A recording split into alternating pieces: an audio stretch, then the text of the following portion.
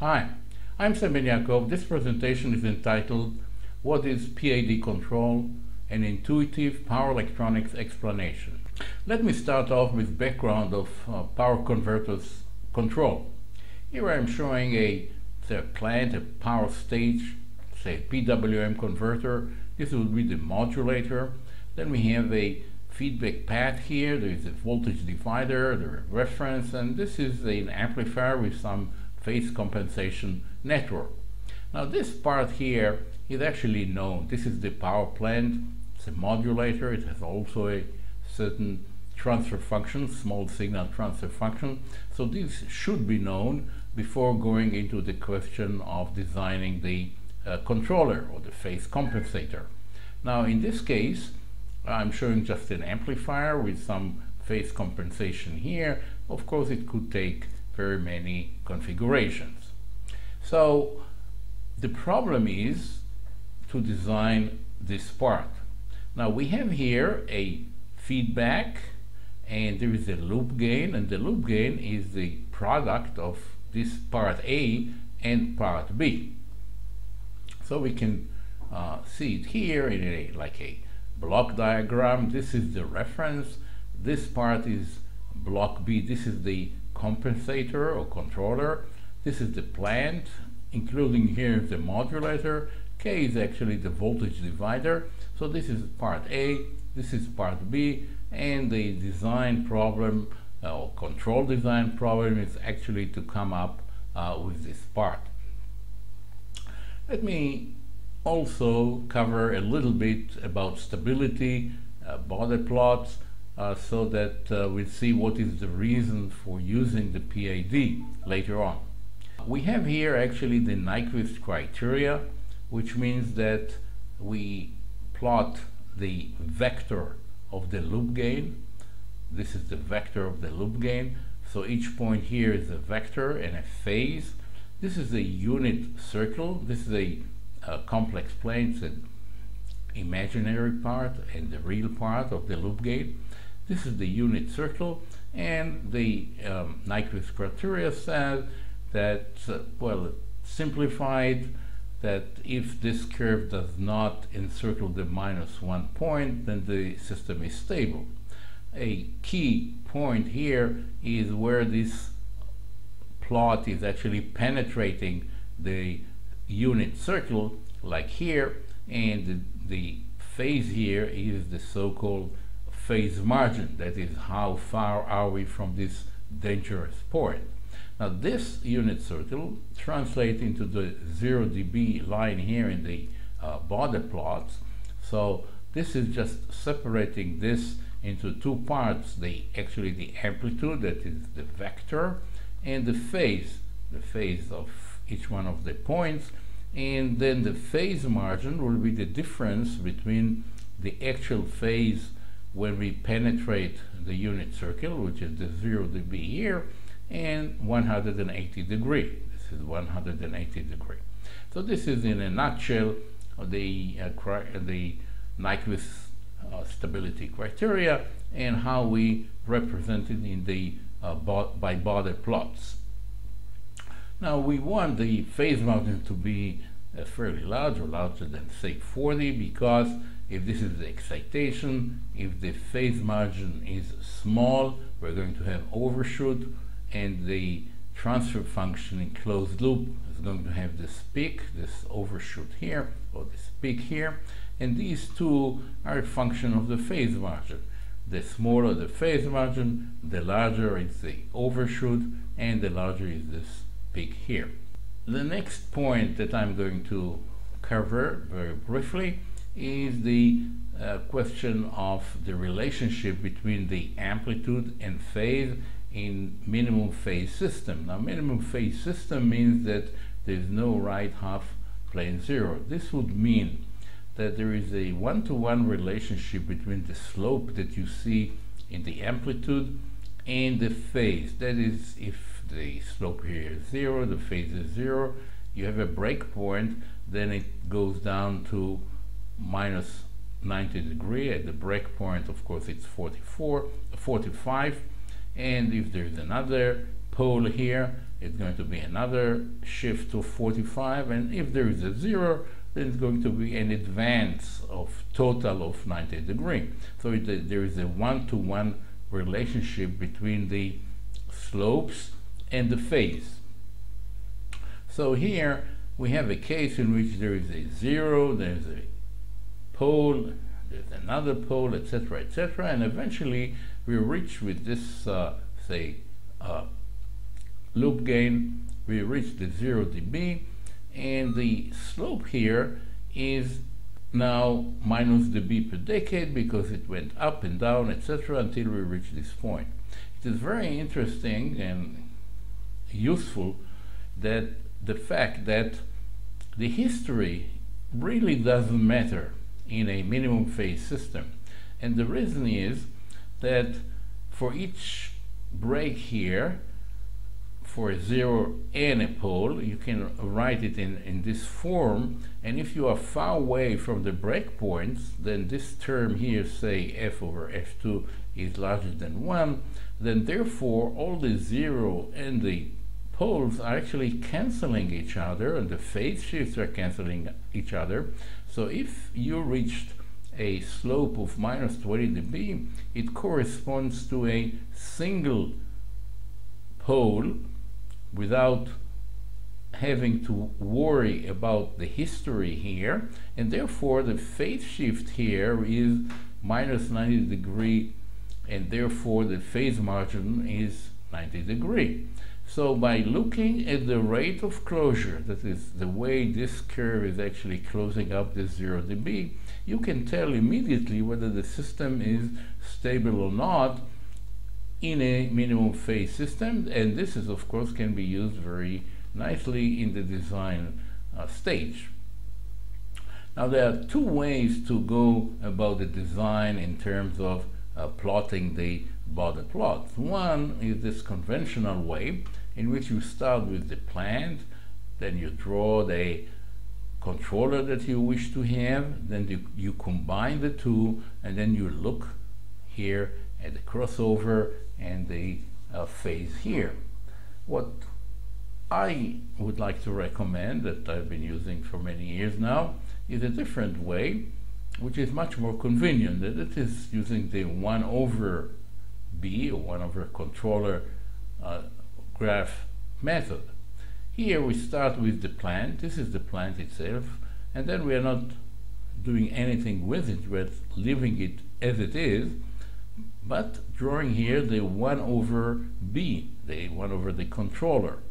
Now in a log-log scale, as it is here, then we see that this difference here between 20 log A minus 20 log 1 over B is 20 log BA, which means that this difference here is actually the loop gain.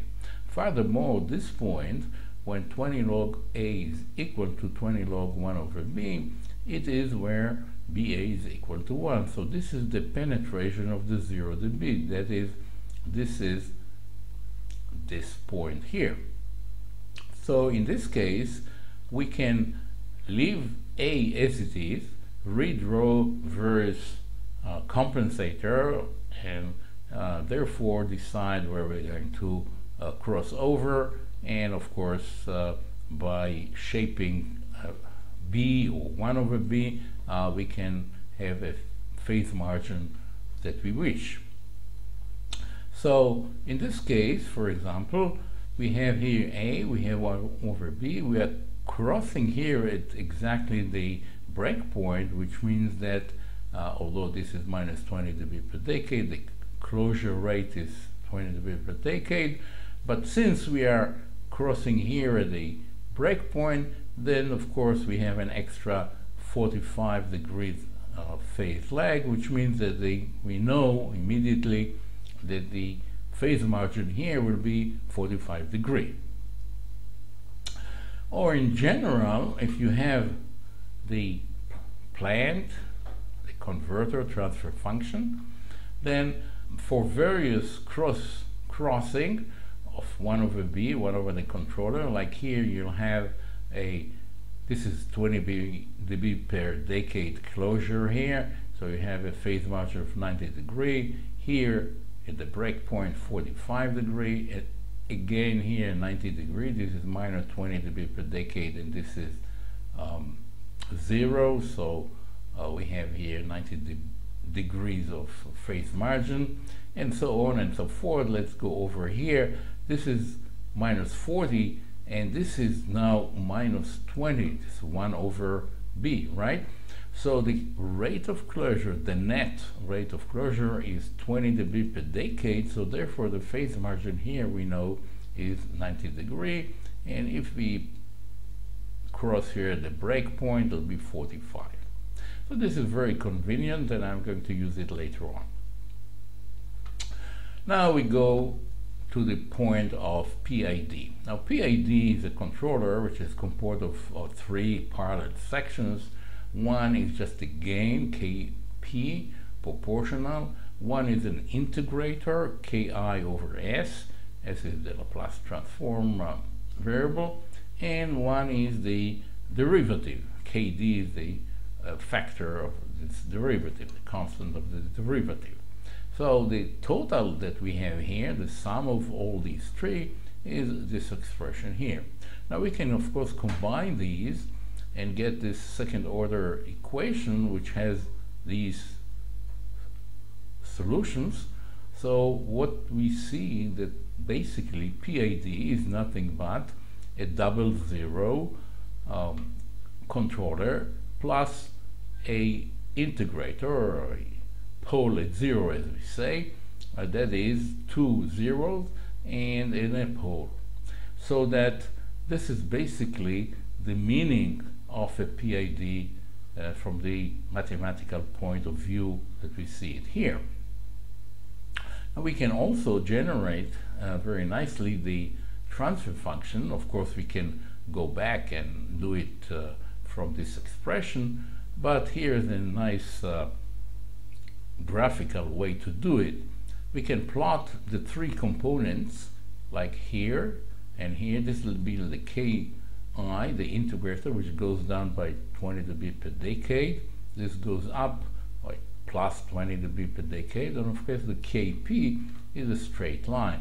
Now the crossover here is when this term is, or this one, the absolute value is equal to 1. So this frequency is Ki over 2 pi, and here it's Kd over 2 pi. Now, if you have 3 curves like this, which you are summing them up, this is the log-log scale. Frequency is a log, and also it's the B, of course the gain, in this gain is also log. Then, if you are in this region, this value here is much larger than this one, and definitely much larger than what is left from this Kd. So basically you have only this curve here when you're summing them up. Here, this one is higher than this is higher than this, so this basically is, we are left with this component here, and the same thing goes from this for this part, so that here it's higher than the Kp and definitely higher than this Ki, which is very low now. So here what we got. So basically this is the transfer function of a PID, which we see clearly. We have here the 2 0. This is a breakpoint for a 0. This is another 0. So here we have the PID, and by the approach I've just shown, we actually start with 1 over PID, which is just a mirror image of this PID in the log scale. So we can do many things with it. For example, if we have a transfer function like this, we can cross over here with this curve here by properly, of course, designing the values here, and this will be a 45 degree phase margin. We can cross over here. This is shown as minus 20 dB per decade, and this is a straight line, so we have here a phase margin of 90 degree. Or in fact we can do this, which is very nice, because we get here a much wider bandwidth, and this goes down by minus 40 dB per decade. This is minus 20 dB per decade. It's 1 over this double zero of PID, and therefore we have here a safe phase margin. So as we can see, the PID, which is basically a double zero controller, is very versatile. You can do with it many things. Now, how can we synthesize a controller like this? Well, here is an example of a classical way to do it. We have various breakpoints, and let me talk about the breakpoints first of all. We have this breakpoint that is when this capacitor is becoming a short compared to R3, and then we have this two breakpoint when this C1 is becoming smaller than R2, and then C1 is smaller than R1, and we are left with R1. So at the very beginning, at very low frequency, we see just the open loop gain of the amplifier. This is this portion here. And then we start, C3 is a small capacitor. So then we can start seeing C2, which is this drop here, until we reach the point that this impedance is equal to this one, beyond which R3 is playing now a role. C2 is like a short, so we have R3 and we have R2, and therefore we have this straight line. And then we start to see C2, and this is the next zero here, which brings us up again, and until, of course, the impedance of this capacitor is much smaller than R1, and then again we're going a straight line, which is now basically this resistor divided by these two in parallel, like a inverting amplifier. And this is actually due to the C3, we would like to limit the bandwidth to eliminate extra or unnecessary noise. And the amplifier itself, of course, will have a drop off here. So this is the classical way of generating this double zero, which is just another way of saying PID. That's what it is. And this will be 1 over this PID, and of course normally we're going to use this portion here, which is going down by minus 20 dB per decade, and therefore if our plant is minus 40 dB per decade, we can get a rate of closure of minus 20 dB per decade, which will ensure a safe phase margin. So this brings me to the end of this presentation. I hope you found it interesting and that perhaps it will be useful to you in the future. Thank you very much.